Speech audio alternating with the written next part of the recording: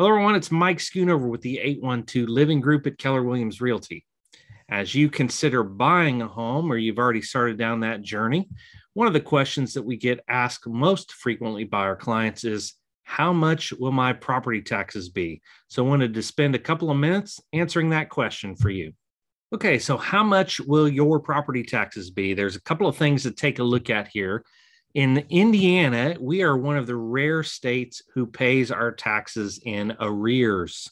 So when you're making a payment in 2022, it's for when you lived or owned the house in 2021. So you're paying this year for last year's ownership. The counties and the state work together to assess the values of the property. So each year you're going to get a statement of what the assessed value or the total valuation of your property is. Here's a sample report card from Southern Indiana. So you'll see it's made up of the land value, the improvements, which is generally the house and or garage, if his garage is separate, and they come up with a total valuation. That is the value that they're going to tax your property on. For the last several years, since say 2012, property values have been slowly increasing from year to year. Taxes will rise. In past years, we've had periods where values have dropped and taxes subsequently fall. But that is the assessed value that can change from year to year. Now, the other thing that the state of Indiana enacted several years ago is tax caps. They want to cap the amount of taxes you pay as a property owner so that as the property values rise, you don't get blindsided with these huge tax swings. So the property tax for a homestead, so someone who owns a home and lives in it, is capped at 1% of the assessed value. Other residential properties, generally that's going to be an investor who buys a property, rents it out, or even a second home. Those taxes are capped at 2%. Agricultural and farmland also capped at 2%. And then other real property would be capped at 3%. So you do have a cap there on what you will pay each year.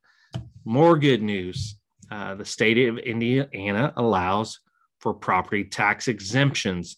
These exemptions can decrease the amount of taxes you pay annually by 40%, sometimes even more. You have to make sure that you file them, but the most common ones are listed here. Homestead, supplemental, and mortgage are the three most common for people who buy and live in the property that they're buying. Homestead, supplemental, and mortgage exemptions, when filed, can reduce, like we said, that annual property tax amount that you pay by 40% or more.